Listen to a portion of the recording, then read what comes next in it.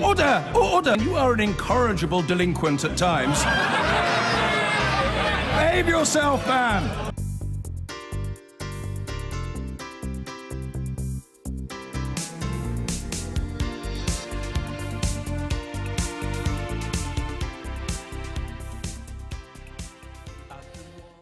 And the news concerning Brexit this morning is that Airbus, one of the country's biggest employers, has announced that it is making plans to leave the United Kingdom in the event of a no-deal Brexit. 14,000 people are employed at its sites in Bristol, Stevenage, Portsmouth and North Wales. But the country says that more than 100,000 supply jobs could also be vulnerable. Tom Williams, the Chief Operating Officer of Airbus Commercial Aircraft, said, "In any scenario, Brexit has severe negative consequences for the UK aerospace industry and Airbus in particular. We have sought to highlight our concerns over the past 12 months without success." And we've had this response from number 10 Downing Street this morning. The government says we have made significant progress towards agreeing a deep and special partnership with the European Union to ensure trade remains as free and frictionless as possible, including in the aerospace sector. And we're confident of getting a good deal that is mutually beneficial. Given the good progress that we are continuing to make in the negotiations, we do not expect a no-deal scenario to arise. Well, joining me now from outside the Airbus factory in Broughton in North Wales is the Labour MP for the area, Allen and Deeside, Mark Tammy. Thank you very much indeed for joining us, Mr Tammy. What do you make of this announcement from Airbus? Well, I'm not surprised at the announcement. It's a very worrying report. It's a very brutal report, I think, in what it says. I think is that it said they've been trying for 12 months and they're not getting any real meaningful response from the government. And if a company the size of Airbus and the importance of Airbus can't, what is the hope for the rest of industry? Is it the uncertainty that's the problem, or the fact of Brexit, bearing in mind that Airbus is effectively a European company? I think it's both, but you know, we all know that business likes certainty, and what they want to know is this is a business that's all about the next aircraft, and in order to do that they've got to invest not 10 minutes before they start building it, but for years and years before, and they're not going to do that unless they really know what the likely scenario is post-Brexit. And we haven't even agreed yet, after 2 years of the referendum, what our negotiating position is, let alone what the final outcome will be. And just finally, what can be done about it, in your view? Well, the government needs to listen, and it needs to listen not only to companies the size of Airbus, but to all the smaller companies, supplier companies, and the whole of industry, and stop just concentrating on what helps put a sticking plaster over problems for the Tory party.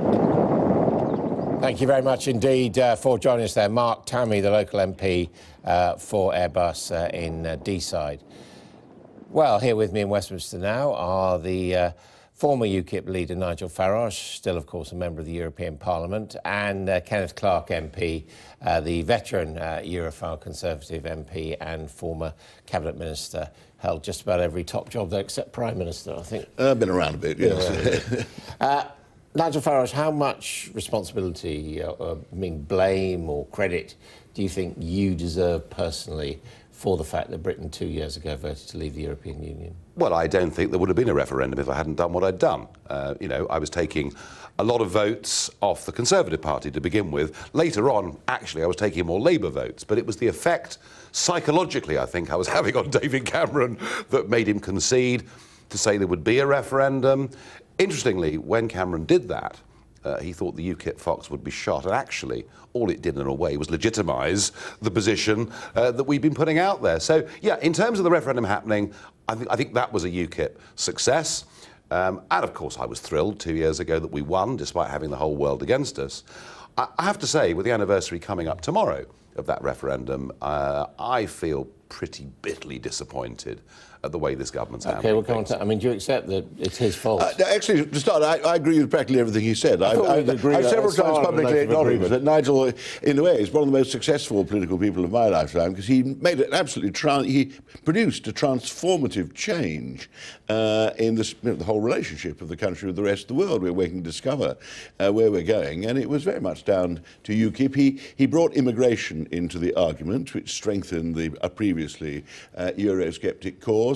And he took great advantage of the referendum. I don't take away from him his quite extraordinary triumph.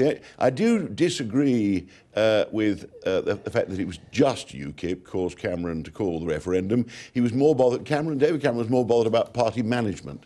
He wanted to shut up backbench Brexiteers before the election. Ken, he thought what was going to happen was a flood of defections from Conservative backbenchers to UKIP, and that was the biggest fear that he had. And there was some justification in that. We'll leave that for later, because I had a long row with him, and it wasn't the explanation he gave me. But I also share the disappointment. A year on, we're getting nowhere. And when the government can agree a policy, when the Cabinet has a policy for what it wants to do now, we'll be clear about what's going to happen. But it is disappointing that 2 years after the referendum, we really have made little progress at all. And the present situation is getting very worrying. We're just a few months to go before we leave the biggest free trade area in the world. I mean, I suspect you're disappointed for different reasons. I think for mirror image reasons. Right. I mean, I think I'd agree with that. I think you and I have never quite agreed on the basic policy. So let's take Airbus, for example. Is that the sort of thing that's worrying you? That's symptomatic. I mean, both sides have a habit of leaping on one example. So somebody will announce the investment tomorrow, and Brexiteers will say this shows what a triumph it all is. You can't leave the biggest and richest international free trade agreement in the world without damaging your economy. There are lots of other things as well. And manufacturing, international manufacturing, is obviously vulnerable. I mean, everybody will start arguing about, in general terms, I don't see how you can deny that if you're making the wings in Bristol and then sending them over to France, lots of other parts, it's true of cars as well. All the bits of it flow backwards and forwards over an open border, tariff-free with no customs procedures. If you don't keep that, then it must be just simple. You're worse off than you were, and the future of those manufacturing industries is damaged. All kinds of other areas of the economy Except as that, well. I mean, you're responsible for damaging Airbus. 20 years ago, I heard car manufacturers saying, if Britain didn't join the euro, they may well consider pulling out of Britain. I don't remember They're that. still... Oh, yes, Nissan, others like that. I didn't read that. But that's not... I mean, this is a reality, though, today. Big businesses... This is not a hypothetical Look, we build the wings in this country. If they close down production, it would take them at least 2 years to put that back in place somewhere in France or Germany. Big businesses will always lobby for their interests. Of course they will. I understand that. But what business wants above all, where I will agree with Airbus, is what business wants. They want to know what the cards are they've got to play with. Yeah. And one of my objections to the transition period is all that does is delay the uncertainty as to where we're going to finish up. They want a transition period, and because they want a permanent one. If you haven't settled what the changes are, they don't want to just leave with nobody having a clue what happens next. I don't know how, Nigel, you explain that a business like Airbus or a business like Nissan is not damaged if you just start introducing delays at the ports, new paperwork, new tariffs, start saying you're going to have different regulations. The idea that will not affect the smooth flow of components and vehicles making a car, but Ken, it's just not rational. Ken, that is 10% of the UK economy. 10% of our economy. And you've got to think about the rest. And also, bear this in mind, only 15% of global GDP is the Eurozone. There's a great big world out there. Let's engage with it. 10% of the British economy is quite a lot of the British economy. Yes, it is. But Brexit, but why would you, for 10% of your economy, bind the other 90% with European rules? The point about Brexit is we want to become competitive. But I just want to put this point to you, because as I understand it, one of your differences with some of the Conservative Brexiteers is you actually think if there is an economic hit in the short term, it's worth it. Well, I don't think there has to be, but let's remember. But you do think it'd be worth it if there was? The referendum wasn't about economics. The referendum was about, do we want to govern our own country, yes or no? And we chose to govern our own country. That is the fork in the road this government has been told to follow, and at the moment, they're not doing it, and they're basically listening too much to big businesses lobbying on their own behalf.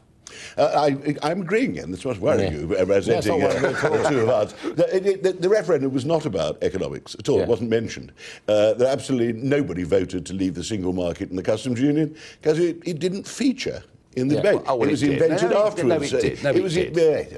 Every major player said if we vote to leave, we leave the single market. But if, for example, as is being mooted this week, we were to agree to a single market on goods and in exchange to have some idea of freedom of movement within the European Union, perhaps for workers, would that be acceptable to you? A total sellout. Total sellout. We voted to take back control of our borders, and we voted... But wouldn't that be having the best of both worlds? No, I think actually the worst of both worlds in many ways, because we'd find ourselves still with 100% of our economy bound by European rules, unable to reach out into the rest of the world and make our own fresh trade deals. No, it's clear. We voted, let's put this word out there, we voted for independence. Let's take it. Some of the hardline Tories, I'm currently disagreeing with in the House of Commons, have the same religious fervour that we're leaving everything to do with Europe. So that means that it doesn't matter about 10% of the economy being manufacturing and all that kind of thing, just pulling out. And it is rather worrying. I just don't understand what drives this thing. If it's got the word Europe in it, and then we want to be our own. We want to govern our own country. We want to be an independent people. We don't want Mr. Juncker governing us. And a bunch of old losers in Brussels. We want to be free. Most Brexiteers cannot think of a regulation they want to change. If you ask people to cite one, usually they cite one that isn't European. Common agricultural policy, working time directive. I could go on. Only one device of working time I could go on. Of course. Mr. Clarke, you did accept that one of the powerful arguments that Nigel Farage introduced into the Brexit thing was the question of immigration.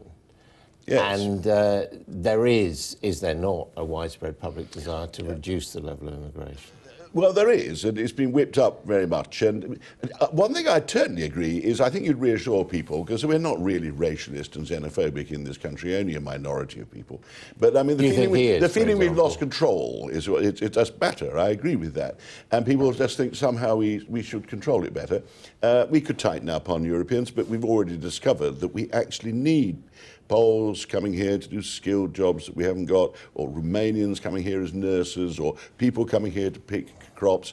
I mean, we're going to have to make endless exceptions, and you just stop people. People don't come here just for benefit, but you make it clear you're going to stop that. The real problem is immigration from outside, which I think we should be liberal about. I'm in favour of asylum. I don't have any slightest hang-up about anybody's ethnicity myself, but I think in the campaign, it was Muslims people were worried about. It was the people on the beaches of Libya. They somehow thought Jean-Claude Juncker was sending them here, and they didn't want them to come here. We got enough already, that kind of thing.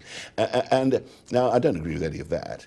But I do think the total lack of control we have over illegal immigration, which is flowing in on lorries and ships all the time from around the world, and our failure with other Europeans to actually respond to the sudden surge from Africa and the Middle East in any effective way, and also civilized and humanitarian way, I would hope, that is a big issue. It's causing half the problems in Western democracies all over the place. It's Mexicans in America, it's Arabs in France, immigration here.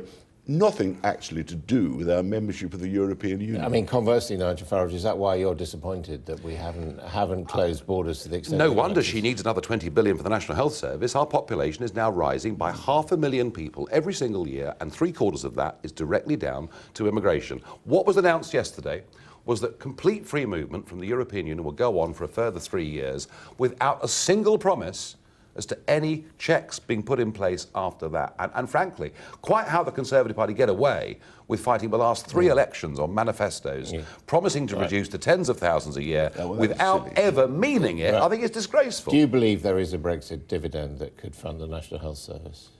Well, there could be, But not if you stay in a transition period where effectively you go on paying in 10 billion a year. At the moment, you know, this 20 billion she's talking about now, it's not a Brexit dividend because we won't actually have left. Ken Clarke, do you believe there's a Brexit dividend? Complete nonsense. She every now and then, my unfortunate Prime Minister, you know, I have every sympathy with Theresa. She has to. You called her a bloody difficult woman. She's a bloody difficult. She needs to be more difficult with some of her colleagues in the cabinet, I think. But she can't get anybody in the cabinet to agree on a policy. She gets them to agree on something and they all start going back at it afterwards and saying it's crazy and all that kind of thing. And every now and again she makes a gesture to one side or the other, sometimes a gesture to my side, sometimes a gesture to Boris or whoever it is, and to claim, when it's a very good announcement about money for the NHS, as announced, and to start explaining to the public that taxation is going to have to go up to pay for it. So it's a desirable policy. It will require selling. She decided to give a cheering up sop to Boris with his memories of his boss and things, so claimed that a Brexit dividend was going to contribute to it. Again, I agree with Nigel. At the moment, the Brexit dividend is a complete political but you never mythology. believed in the bus, did you? That was the different campaign. No, I thought the mistake was to use the gross figure. I thought they should have used the net figure and there would have been less of an argument about it. But look, the fact is, we've agreed to pay another 40 billion sterling to the European Union as part of our leaving terms. And the real point here, Ken, you know, you make the point that she sort of gives a sop to one side or the other. What the country is crying out for is leadership. 70% of people in opinion polls, including a third of those that voted Remain, the message to the government is, will you please just get on with it? Yeah, but the details are not understood by the public. And hundreds of questions, all kinds of things we haven't touched on yet, we haven't even started on, are going to have to be settled. And the other thing not to forget is we have based our political position in the world on being a leading member of the EU that was close to America as well. That's all collapsing. And our whole economy has been based on free trade, trade agreements with the Europeans, and through the EU, trade agreements with lots of countries around the world. Too few. We must not, for playing around because of fervour about foreigners and European things, actually start damaging that for future generations. And of course, months after the referendum came the American election and the election of President Trump, who described himself at times as Mr. Brexit. You were the first politician to see him subsequently. He's coming to the UK soon. Are either of you expecting to see him, to talk to him? Well, I hope so, but it's going to be a very difficult trip, isn't it? The European Union this week announced that the European Investment Bank will start lending to Iranian companies again. We've got a NATO summit, which promises to be confrontational. It's not going to be an easy visit. What would you say to him? Will you meet him? I very much doubt whether I shall meet him. I'm sure he'll meet Nigel. Nigel's an old friend of his. And I think the two of them admire each other's spectacular populist campaigning. I mean, they rank with the best in the Western world for sweeping ordinary, my opinion, sensible politics of government to one side and putting protest and anti-establishment stuff at the head of things. If you meet Boris probably as well. Boris has a lot. He's obviously an admirer of Donald Trump. But it's funny, Ken. It's happening in Italy. It's happening in Hungary. It's sweeping the whole of the Western world. We want the nation state. I think it's a serious problem. You actually have used it brilliantly to get the British into the present situation. Do you not see? Do you not see that right across the Western world, what voters are saying is they want the nation state to be the essential building block through which they make their decisions. That is why there's a new Italian government. It's as simple as that. No, what it's based on is the people who feel they've not shared in this great new prosperity, that the establishment, the politicians are all comfortable. I was Chancellor in the great normality of the 1990s, and they say, here in my Rust Belt city, I'm not sharing in all this. I'm probably worse off than I was 10 years ago. Dead worried about the prospects for my kids. All these people in London, all these people in Washington, don't know what they're talking about. I see pictures of rich businessmen fooling about on their yachts, and I hate the lot of them. So what should a politician do about it? I think people like me who believe in liberal economics with a social conscience have got to go back to the drawing board and ask ourselves, why did we not see this coming? What can we do that gets the broader population on board, feel they belong, they're benefiting too, their futures are secure? But this is sadly, I think the EU is part of that. But in America, they had Trump. In Italy, they've just thrown all their politicians out and have a lot of clowns. But the European Union has given us... Here, it was Ken, Brexit. Ken, the European Brexit. Union has given us a form of global corporatism, which does actually play into the hands of the big, giant, multinational businesses, a handful of big banks. And actually, we're not even living in a free market capitalist system that you were part of with Mrs. Thatcher all those years ago. We're living in global corporatism. The big guys win, the small guys lose, and breaking up structures like the European Union is the opportunity to, for me, I believe, to help ordinary people. When I was in the Thatcher government, we were taking the lead on one thing in Europe, the creation of the single market. You sound as though you're hostile And she rejected to the that. modern globalised economy. It is difficult, it is complicated, it's rules-based nowadays, and it's only by sensible free trade and rules agreements with other people that you prosper. I won't go into the politics as well. It's a small world politically, where there's a Cold War breaking out with Putin.